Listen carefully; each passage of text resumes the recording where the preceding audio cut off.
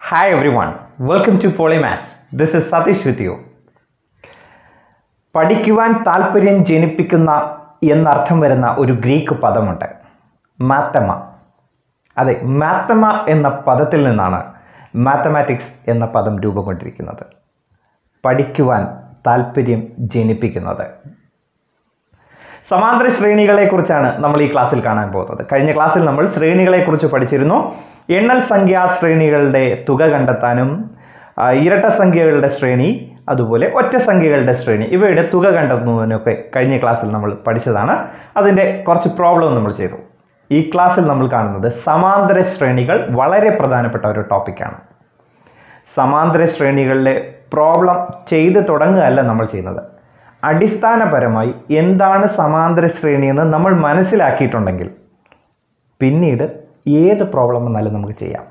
അപ്പോൾ ഒരു 5-10 മിനിറ്റ് കൊണ്ട് സമാന്തര ശ്രേണി എന്താണ് എന്ന് ശരിക്കും മനസ്സിലാക്കിയാൽ പിന്നീട് ഓരോ പ്രോബ്ലവും പ്രത്യേകം പഠിച്ചു വയ്ക്കേണ്ട കാര്യമില്ല. നമ്മൾ ആ 10 മിനിറ്റ് കൊണ്ട് പഠിച്ച കാര്യം കൊണ്ട് ഏത് പ്രോബ്ലത്തെയും സോൾവ് ചെയ്യാൻ കഴിയും. അപ്പോൾ അടിസ്ഥാനപരമായി എന്താണ് സമാന്തര ശ്രേണി നമുക്ക് നോക്കാം.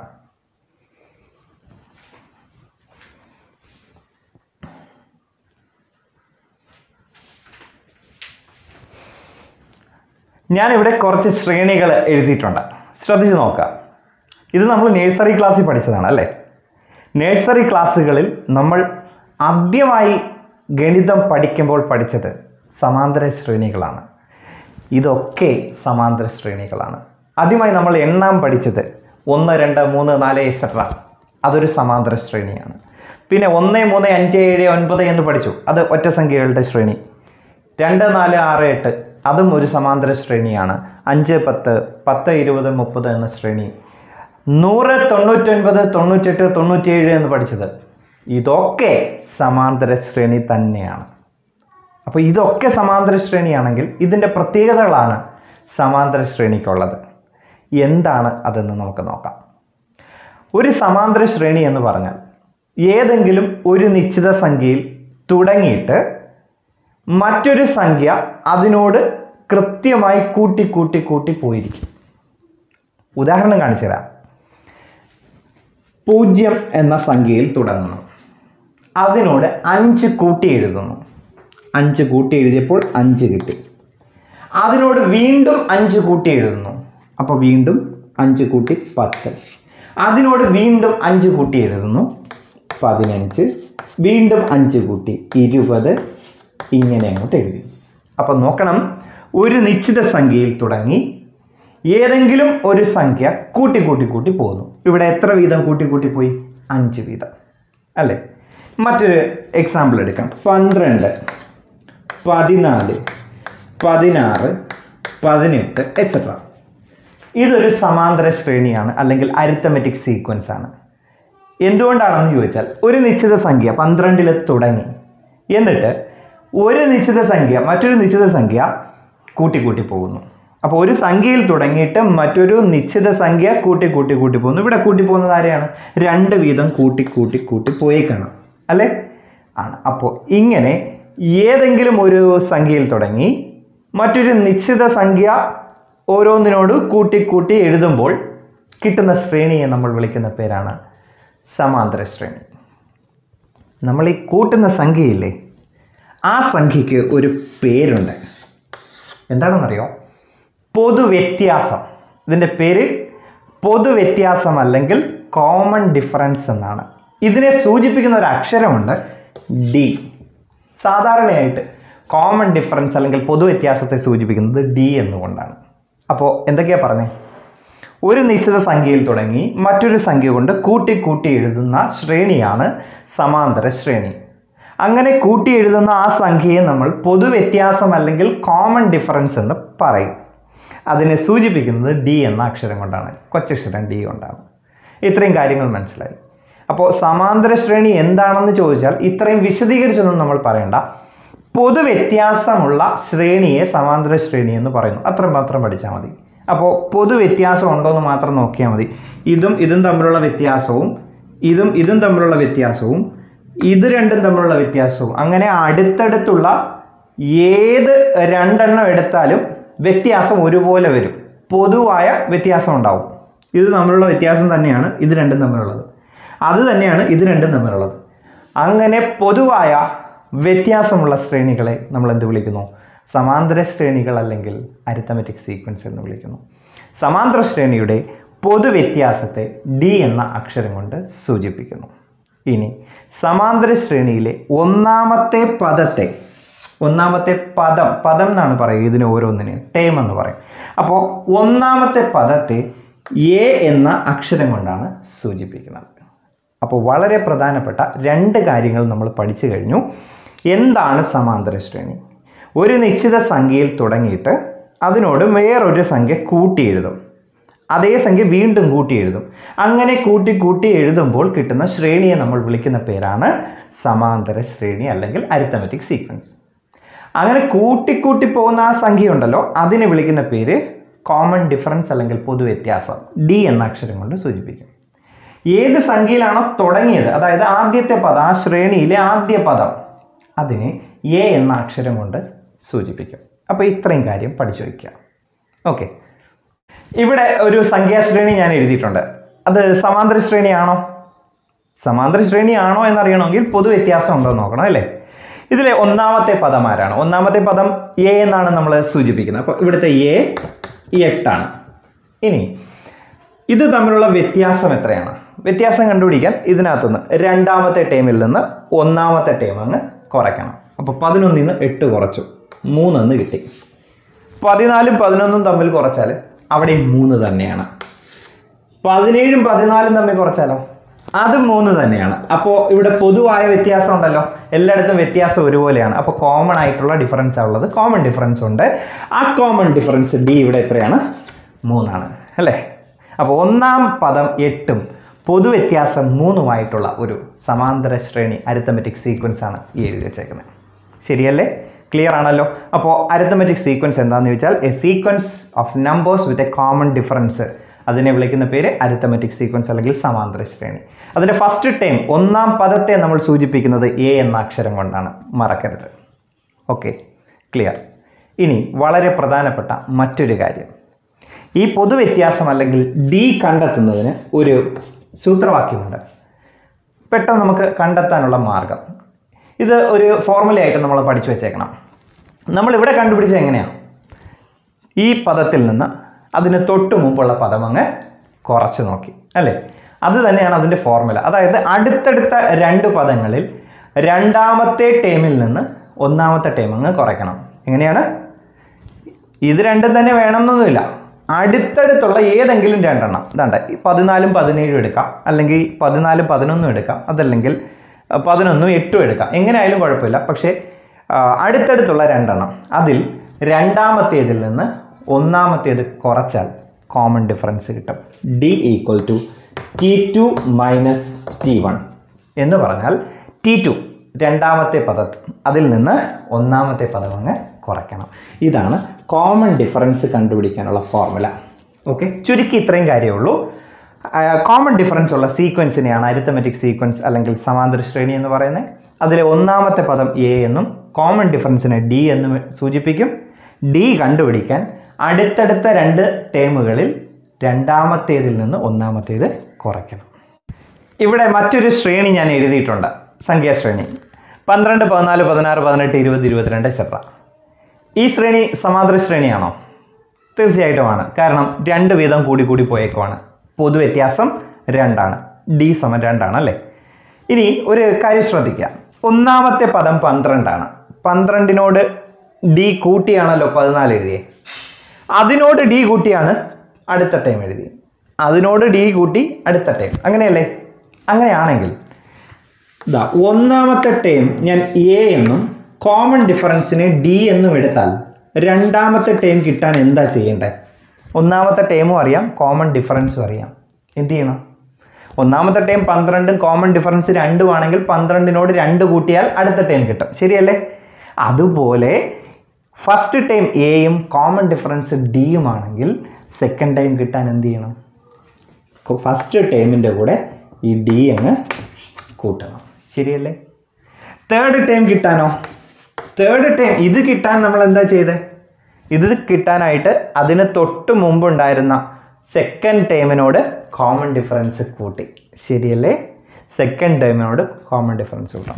ഇവിടെ തേർഡ് ടേം കിട്ടാൻ സെക്കൻഡ് ടേമിനോട് കോമൺ ഡിഫറൻസ് കൂട്ടാൻ പോവുക. അതായത് എ പ്ലസ് ഡിയോട് ഡി കൂട്ടാൻ പോകുന്നു. എ പ്ലസ് ഡിയോട് ഒരു ഡിയും കൂടെ കൂട്ടിയാലോ? എ പ്ലസ് 2d എന്ന് കിട്ടും. എ പ്ലസ് ഡി ആയിരുന്നു, അതിനോട് ഒരു ഡിയും കൂടെ കൂട്ടിയപ്പോൾ 2d ആവും. അതുപോലെ നാലാമത്തെ ടേം എന്ന് പറയുന്നത് എ പ്ലസ്, അതിൻ്റെ കൂടെ വീണ്ടും ഒരു ഡിയും കൂടെ കൂട്ടി 3d ആവും. അഞ്ചാമത്തെ ടേം എന്ന് പറയുന്നത് എ പ്ലസ് 4d ആണ്. ഇത് കാണുമ്പോൾ നിങ്ങളുടെ മനസ്സിൽ ഒരു സീക്വൻസ് വരുന്നുണ്ട് അല്ലേ? എന്താണത്? ഓരോ ടേം വരുമ്പോഴും എ പ്ലസ് ആ ടേമിൻ്റെ പൊസിഷനെ കാട്ടി ഒന്ന് കുറച്ച് ഡി ആണ്. നോക്ക്, T2 എന്ന് പറയുമ്പോൾ 1d, A plus 1d. T3 എന്ന് പറയുമ്പോൾ എ പ്ലസ് 2d. T4 എന്ന് പറഞ്ഞപ്പോൾ ഇവിടെ 4 ആയപ്പോൾ ഇവിടെ 3d. എ പ്ലസ് കഴിഞ്ഞ് പിന്നെ 3d വന്നു. ഇവിടെ T5 ആയപ്പോൾ എ പ്ലസ് 4d എന്ന് പറഞ്ഞു. അങ്ങനെയാണെങ്കിൽ T10 എന്തായിരിക്കും എന്ന് ഇനി നമുക്ക് എഴുതി പെട്ടെന്ന് പറയാൻ പറ്റും. എങ്ങനെ പറയാൻ പറ്റും? T10 എന്ന് പറയുന്നത് എ പ്ലസ് 5 ആകുമ്പോൾ 4d വരും, 10 ആകുമ്പോൾ 9d വരും. ശരിയല്ലേ? ഇനി ഏത് ടൈം ചോദിച്ചാലും നമുക്ക് പറയാം. ശരിയല്ലേ? ഏത് ടൈം ചോദിച്ചാലും നമുക്ക് പറയാം. T50 എത്രയായിരിക്കും? T50 എന്ന് ചോദിച്ചാൽ അതെന്തായിരിക്കും?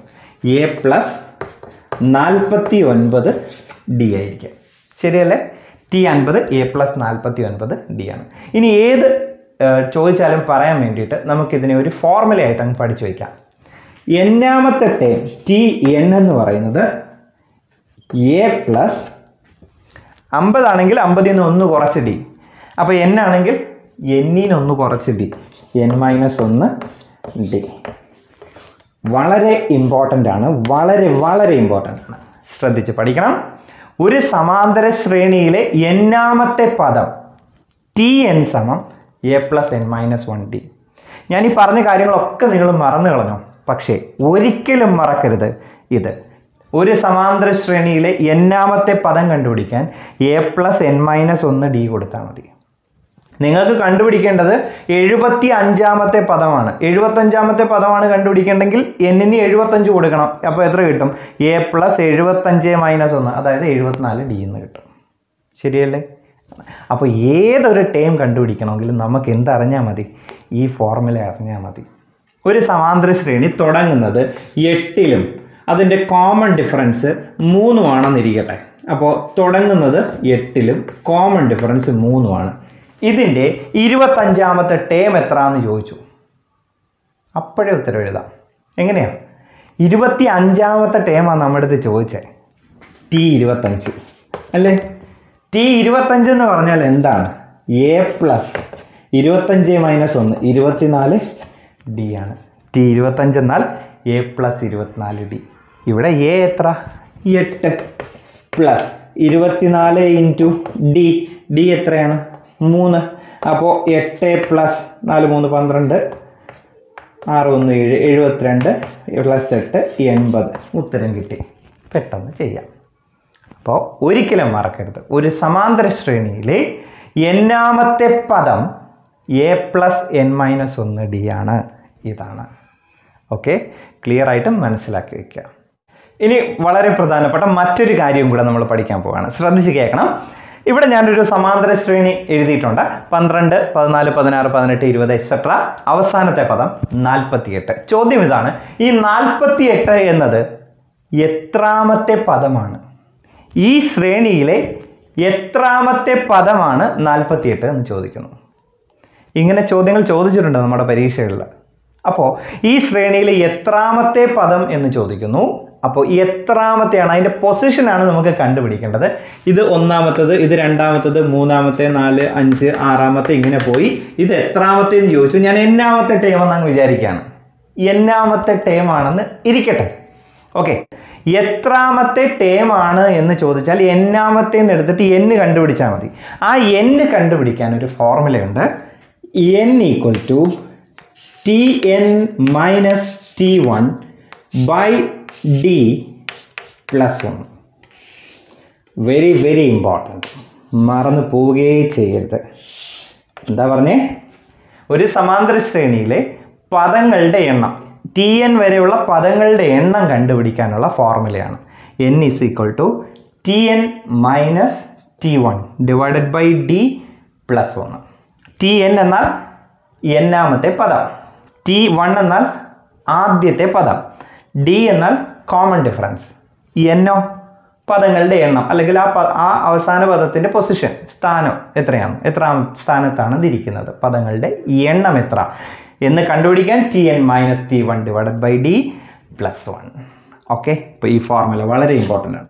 n is equal to tn എന്നാൽ അവസാന പദമാണ്, അവസാന പദം 48 മൈനസ് t1 12 ബൈ d 2 ആണെന്ന് നമുക്കറിയാം, 2 വീതമാണ് കൂടി പോകുന്നത്, പ്ലസ് 1.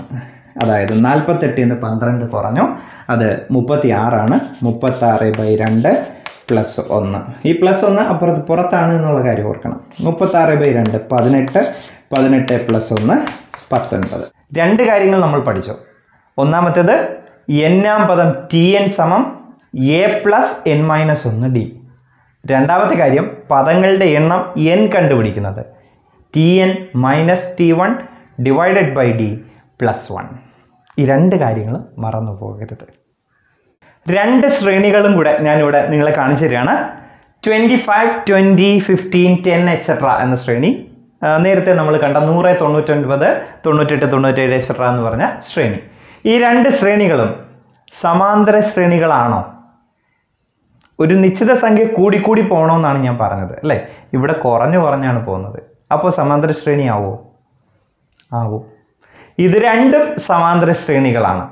എന്തുകൊണ്ടാണെന്ന് ആദ്യത്തെ ശ്രേണിയിൽ 5 വീതം കുറഞ്ഞു പോവുകയാണ് അല്ലേ? യഥാർത്ഥത്തിൽ 5 കുറയുക എന്നാൽ -5 കൂടുക എന്നാണ്. 25നോട് -5 കൂട്ടുമ്പോൾ 20 കിട്ടും.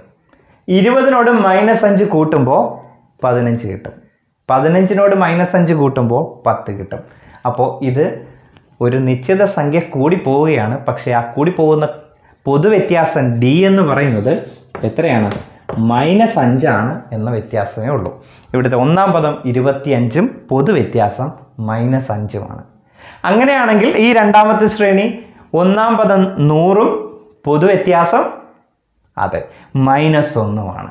പൊതുവ്യത്യാസം -1ആയിട്ടുള്ള ശ്രേണിയാണിത്. അപ്പോൾ ഇതും സമാന്തര ശ്രേണിയാണ് എന്ന് ഓർത്തിരിക്കണം.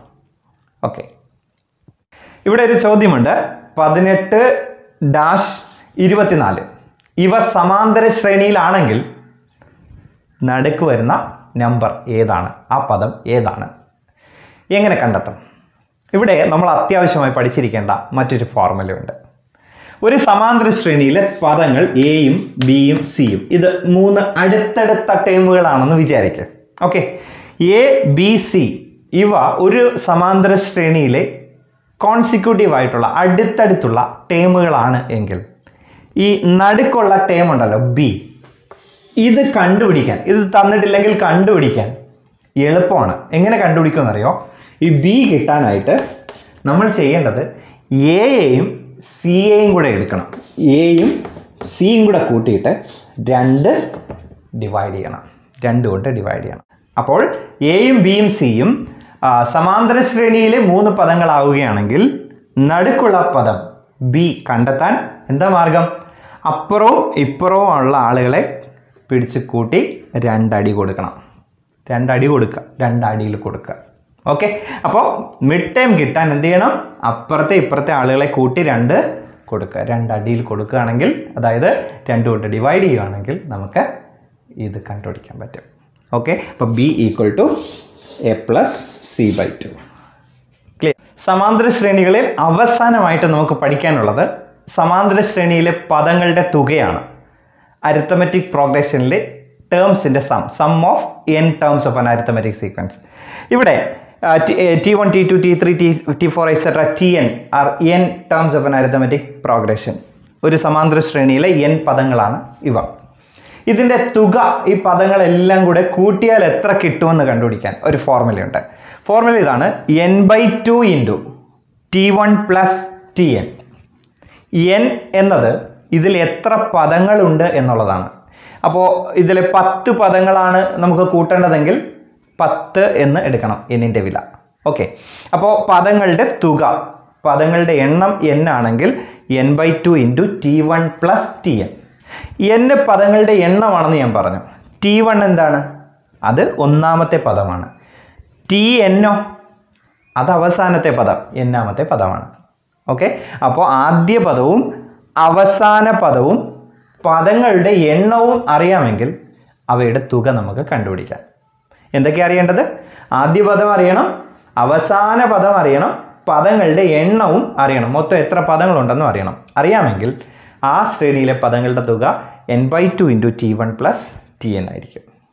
ഇത് കണ്ടുപിടിക്കാൻ മറ്റൊരു ഫോർമുല കൂടി ഉണ്ട്. അത് ഇതാണ്, n/2 into 2a plus n-1d. ഈ ഫോർമുല എപ്പോഴാണ് ഉപയോഗിക്കേണ്ടതെന്ന് പറയാം. ഒരു സമാന്തര ശ്രേണി T1 plus T2 plus T3 plus T4 plus etcetera ഇങ്ങനെ കിടക്കുന്നു. അതിൽ അവസാന പദം നമുക്ക് തന്നിട്ടില്ല, Tn എത്രയാണെന്ന് തന്നിട്ടില്ല എങ്കിൽ നമ്മൾ ഈ ഫോർമുല ഉപയോഗിക്കണം, രണ്ടാമത്തെ ഫോർമുല. അപ്പോൾ ആദ്യത്തെ ഫോർമുല എപ്പോഴാണ് ഉപയോഗിക്കേണ്ടത്?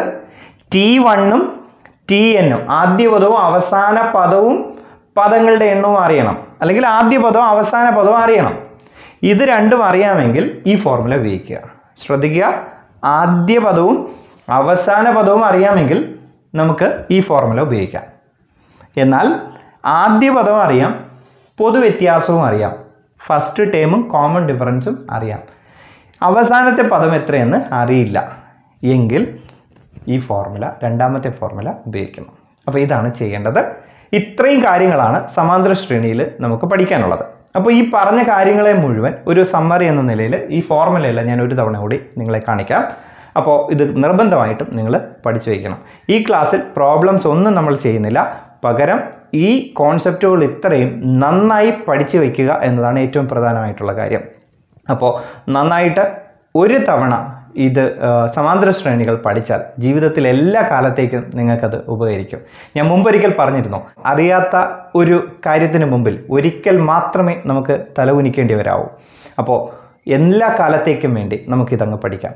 ഒരു അരമണിക്കൂർ നിങ്ങൾ മെനക്കെടുകയാണെങ്കിൽ സമാന്തര ശ്രേണികൾ ഒരിക്കലും മറക്കാത്ത രീതിയിൽ നിങ്ങൾക്ക് മനസ്സിലാക്കിയെടുക്കാൻ കഴിയും. ആ അരമണിക്കൂറത്തെ കഷ്ടപ്പാട് നിങ്ങളുടെ എല്ലാ കാലത്തെയും അറിവായി മാറും, ഉറപ്പാണ്.